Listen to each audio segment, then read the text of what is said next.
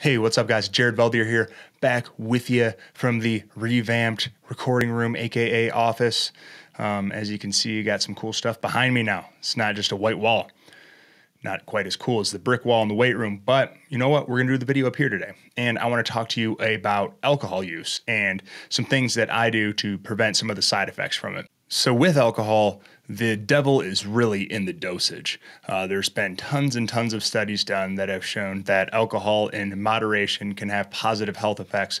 And there are also a lot of studies that show the detrimental effects of alcohol and how it can just destroy your health. And alcohol is tricky because, some people have a hard time with substances. It kind of creates this feedback loop that feels good and it's easy to give into and get carried away with.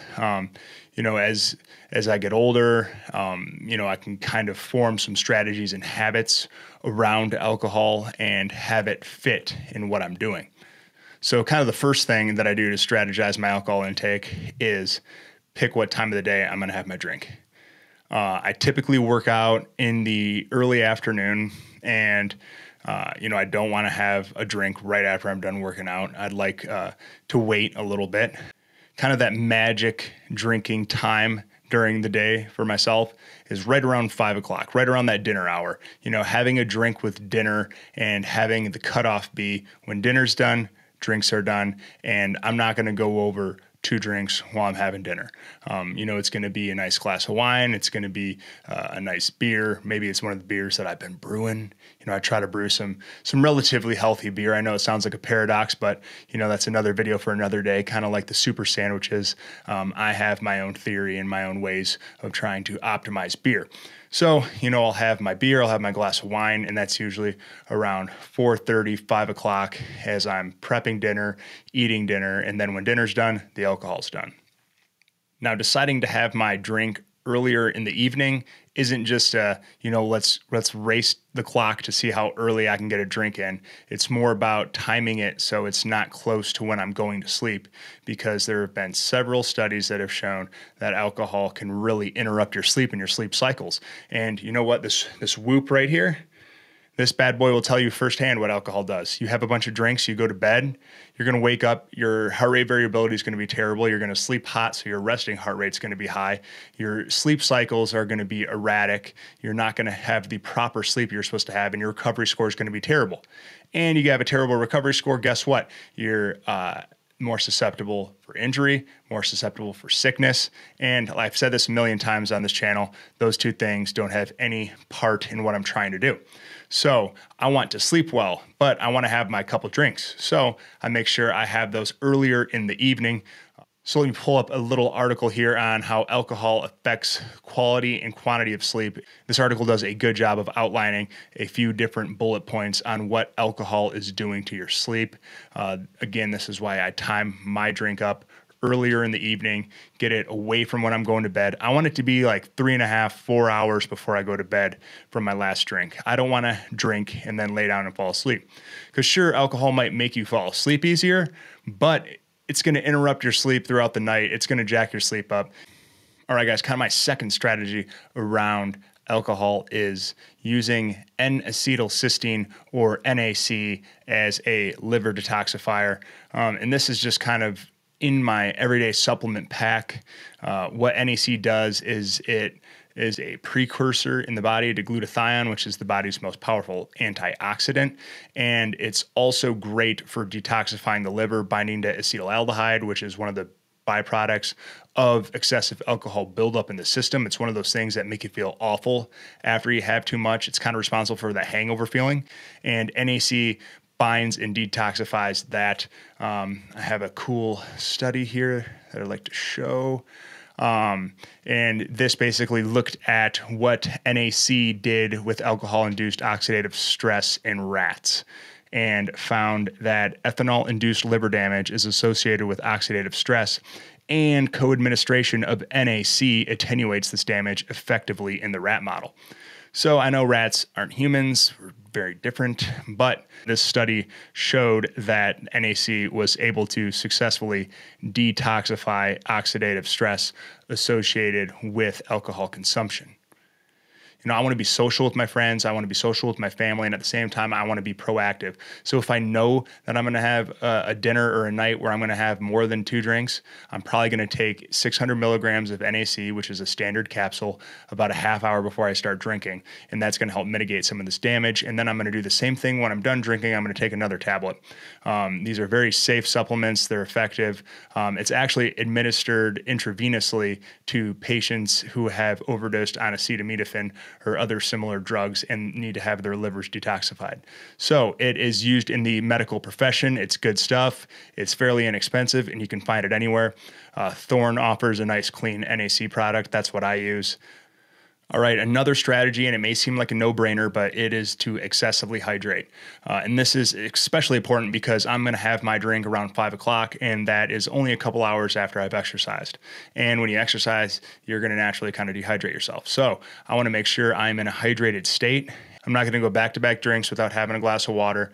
And I'm going to make sure that if, for whatever reason, I've had more than 2 drinks and I really need to hydrate, I love this product called Catalyte. Again, Thorne makes it, and it is a great, great, great electrolyte powder.